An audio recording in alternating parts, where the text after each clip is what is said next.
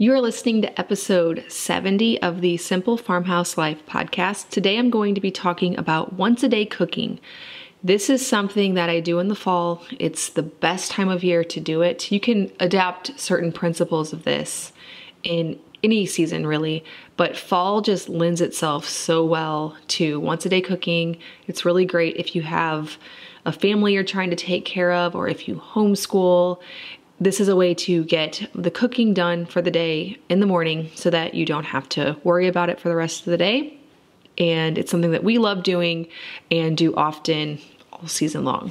This episode of the Simple Farmhouse Life podcast is sponsored by Berkey water filters. We have had our Berkey water filter sitting on our counter for about 10 years now. When we were on city water back in our last house, it gave me such peace of mind to know that the Berkey was filtering out all of the viruses and bacteria, the chlorine. The taste is just amazing. Even here in our new farmhouse, we are on well water. We still use the Berkey. We've gotten used to the pure taste of water that you get from a Berkey water filter that is nothing like any of the other filters I've tried. I chose the Berkey water filter because of how many things and toxins that it filters out, but also the filter cost. It was the most economical system per gallon that I could find on the market, and I've been a happy customer ever since. Berkey has partnered with me and given me a special discount just for Simple Farmhouse Life podcast listeners.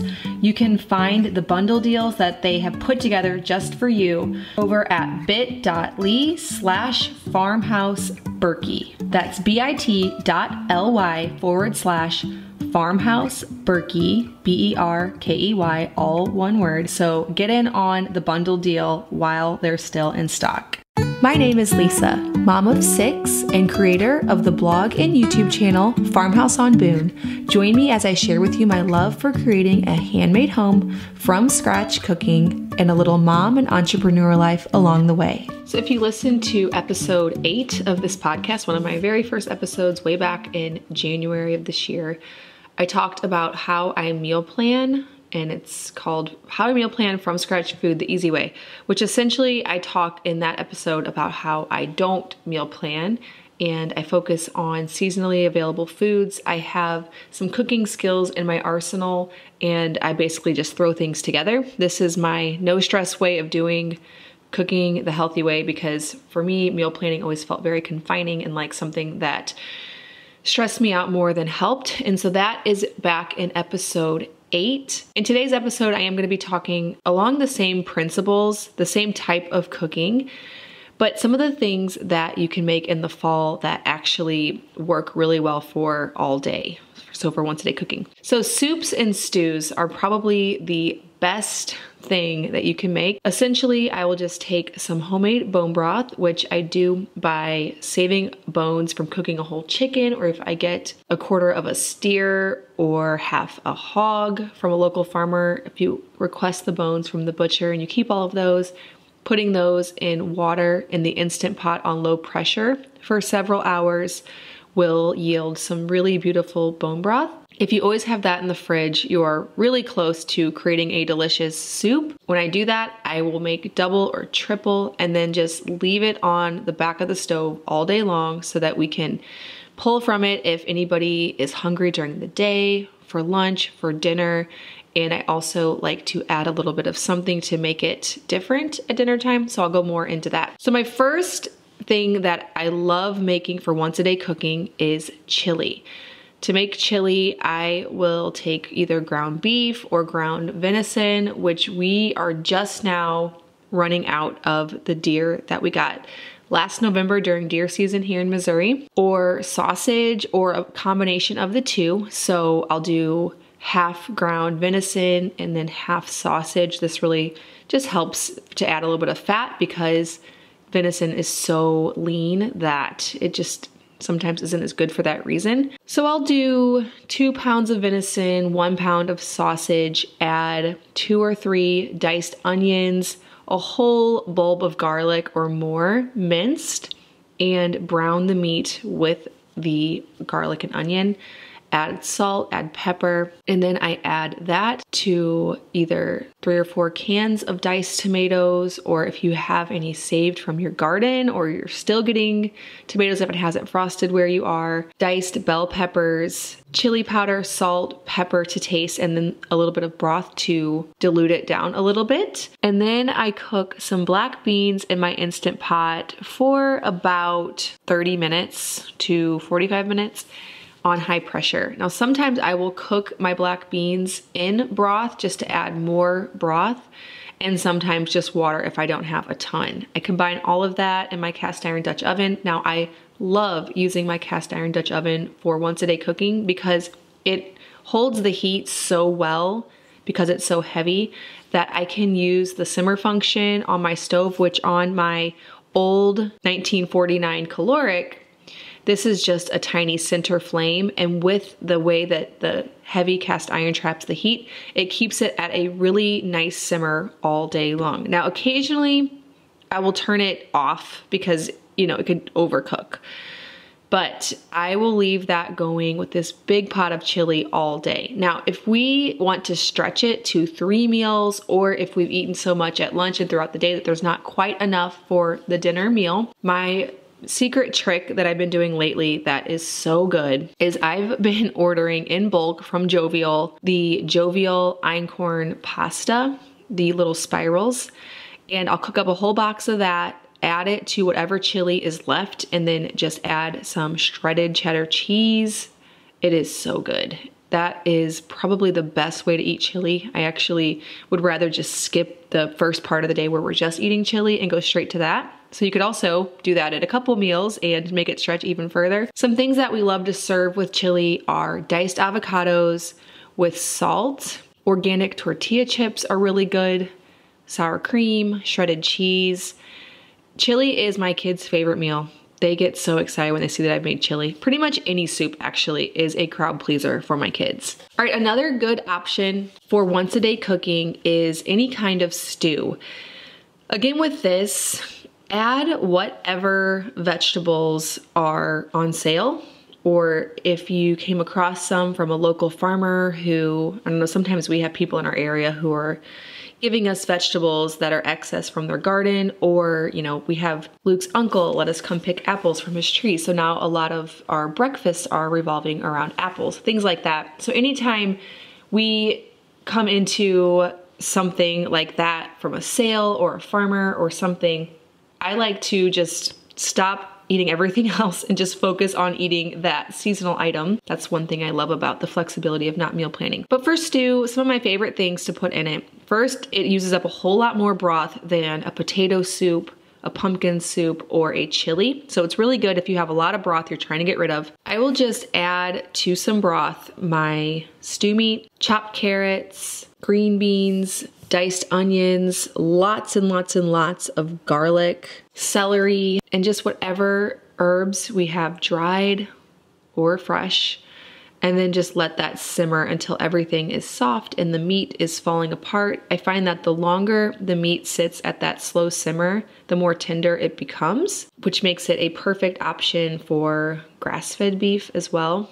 Sometimes I'll add corn or peas, and then just enough salt and pepper to taste. And also some potatoes, I forgot about that, but potatoes are perfect in stew. Another variation of that same soup is cheeseburger soup. This is another favorite of my kids. I would say that they don't prefer the stew as much as this.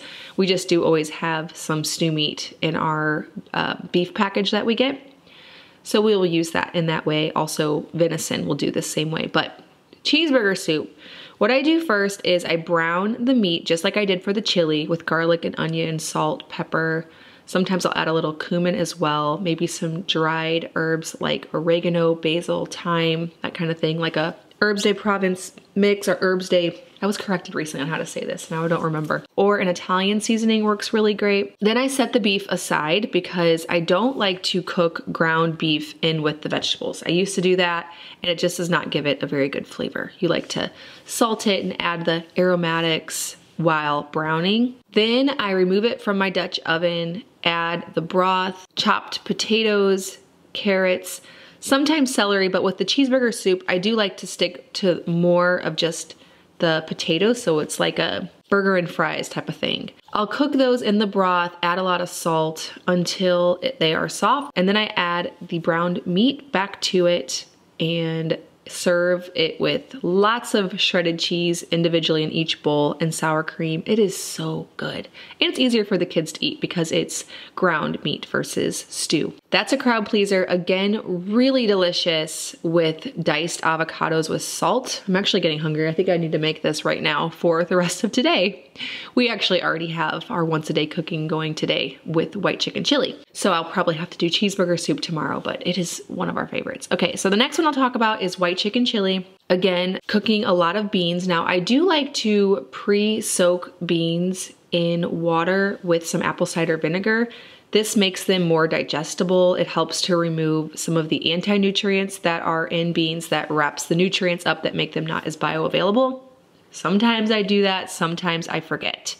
So if I do forget, I just cook them at high pressure in my Instant Pot. Now I recently learned, this is apparently common knowledge and I did not know this, that you do not want to slow cook beans. Now I don't know if actually this has to do with all type of beans, but at least kidney beans. I read this, okay, so let me read this. This comes from motherwouldknow.com. Kidney beans should not be cooked from raw in a slow cooker. The scientific reason is that the beans contain a protein called, I am not gonna be able to say this, but I'll try, phytohymagglutinin. Phytohymagglutinin. Okay, who cares? Which is toxic. Slow cookers may not reach a high enough temperature and hold it for long enough to kill the toxin. So this is something that I never knew. Actually, I'm looking here at choosingvoluntarysimplicity.com and they say many dried beans, including kidney beans, should never be cooked solely in a crock pot or slow cooker. Again, talking about that same toxin. So this is not something I've done a ton of research on. This was brought to my attention recently. Thankfully, we've had the Instant Pot for quite a while. I don't know that I've ever slow cooked beans, but just in case that is something that would come up, if you're going to be doing a lot of once a day cooking, relying on beans with chilies and stews and things like that, just know that. So I will cook some white beans in the Instant Pot until they're cooked through. This usually takes about 45 minutes to an hour. I find that black beans cook a lot more quickly than the large white Great Northern beans.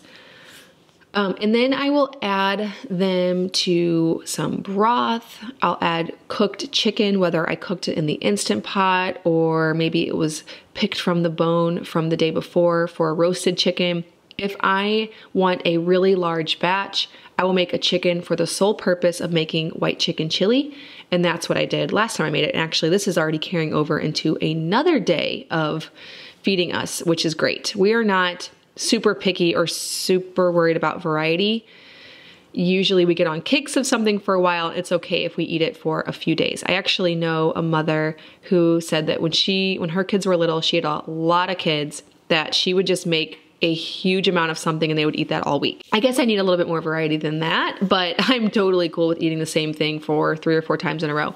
So for the white chicken chili, I also add a whole bulb of garlic, 3 large bell peppers, at least diced, sweet corn, at least 2 onions, and then cumin, salt, pepper, fresh lime juice if I have it, and fresh chopped cilantro, again if I have it. I didn't have it today, so we're going without the cilantro. We also will add shredded cheese, diced avocado, and then to stretch it, if you get to a 3rd meal and you need a little bit more, I like to make up some of my cornbread. So I mill popcorn in my NutriMill, which if you are brand new to my podcast and to my blog, I have episodes all about milling your own grains. But I one time got the idea to put popcorn through my mill and make a cornbread with it, and it actually turned out really good. So I have recipes over on my blog.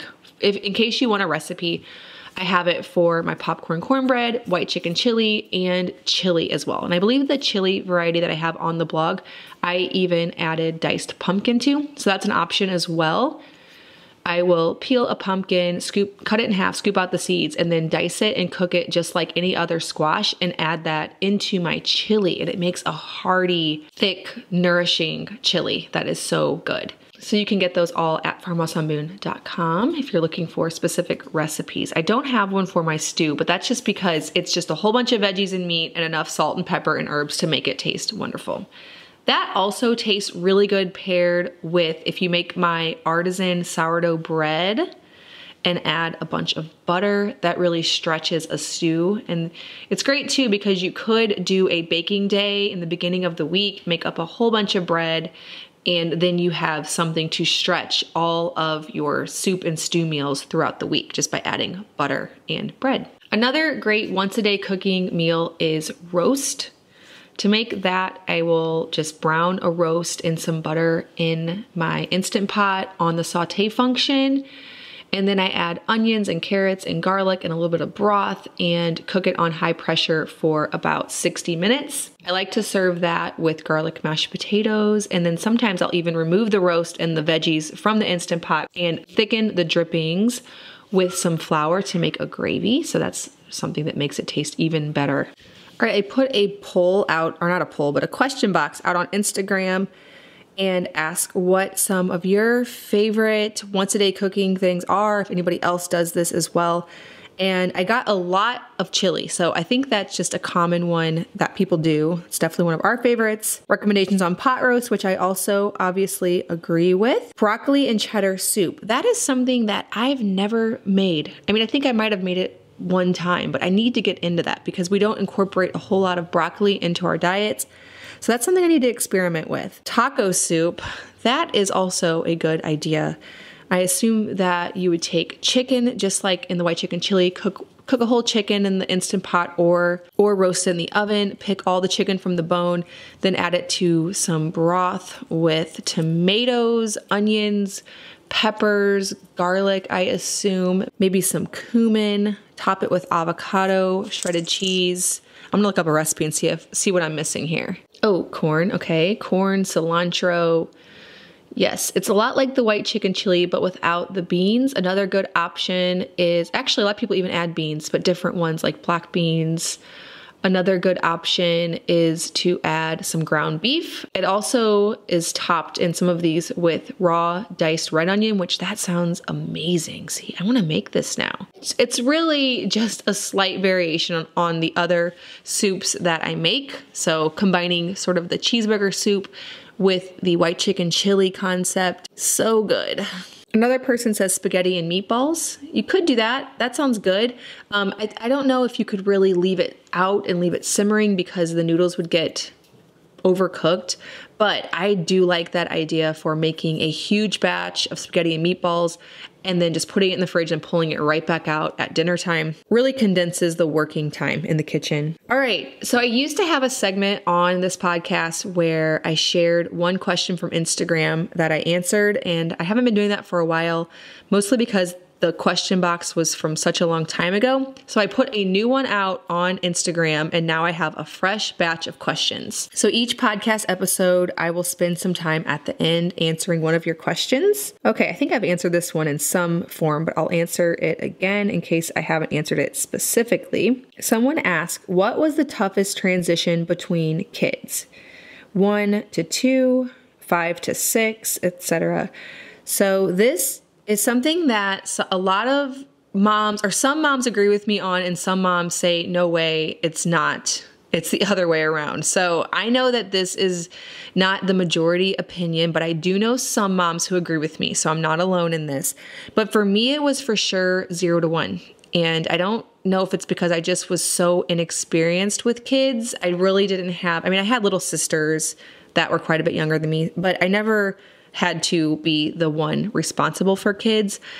And this, even my sister actually agrees with me, and she was a nanny for many years before she was a mom. And so she had all the experience in the world with kids. She took care of kids around the clock, cooked, cleaned, ran them places. She knew how to take care of kids and she had tons of experience with it. But still, even when she had her first child, it's the weight of the responsibility that you really weren't prepared for how huge that would be. Of course, there's a weight of love as well, but you just aren't quite prepared for how dramatic it all feels. At least that's how I felt. Also, I was not confident at all in what I was doing. I was listening to what everybody else said to do. I worried about absolutely everything. Things now that don't even cross my mind as a mom, things that don't even get a second thought, a moment of sleep lost, nothing. At the time were huge. I remember calling the doctor constantly. I thought that every little thing I did was going to mess her up. I thought I had to potty train her at 18 months. I kid you not.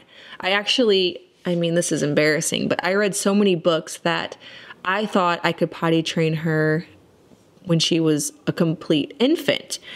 And I stressed about that. I thought that it made me a bad mom for not being able to do that. So for me, I guess because I read too many books, I listened to too many outside voices, had no confidence, I didn't know what I was doing as far as cooking and running a home. All of it was so overwhelming. For me, the first child was definitely the hardest. And it wasn't like I just remember that time as being so awful and it was just such a terrible, awful time. I didn't suffer from postpartum depression or anything, but it was definitely hard and I couldn't get anything else done besides taking care of my daughter. In a lot of ways, I can do so much more now with 6 kids. And even when I had 4 and 5 at home without Luke home with me, I could get so much more done. I had systems in place. I had confidence than I had with just the one child when I was just getting used to this whole thing. And I've let a lot go, a lot of perfectionism go.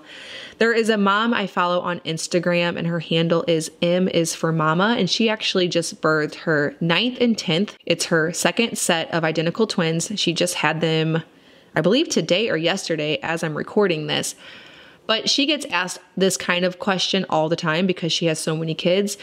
And she said her biggest thing is they never think about what's it going to be like to care for 10 kids or how are we going to do it? She said that she always just takes each day as it comes, each challenge as it comes, and she doesn't think about it beforehand. And I relate to that so much. I don't have 10 kids, of course, so I'm nothing near what she's doing, but I relate to that so much in so many ways. I feel like the hardest part of a lot of things that we do, whether it's something as simple as swapping the kids' clothes out for fall or cooking dinner or just anything, the building it up in our minds and the questioning of whether we're doing things right and thinking about how big of a job something's going to be is always a lot worse than the actual thing. It always sounds impossible, feels impossible, and like it's going to be a big thing. And then once you start doing it and once it's done, you realize it really wasn't. I don't know. I feel like it's like that with kids. Like she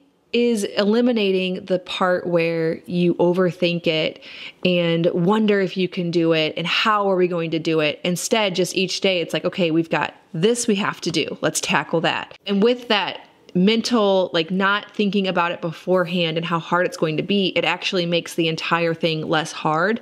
So in the whole which kid transition was the hardest thing. By the time I had my second, I was not worried about things. Like it was the same job. I had this newborn that needed to nurse all through the night, that needed to be changed, that cried when you put her down. It was the exact same job, but it felt easy. It really, truly did, because I embraced all of the things that for me make motherhood fun and enjoyable. I wore her around the clock in my Moby wrap. I put her with me in bed at night. And I noticed that as long as, she was fed and clothed, that really nothing else mattered. And it got a little bit easier each time with each kid because of that. Just not overthinking it.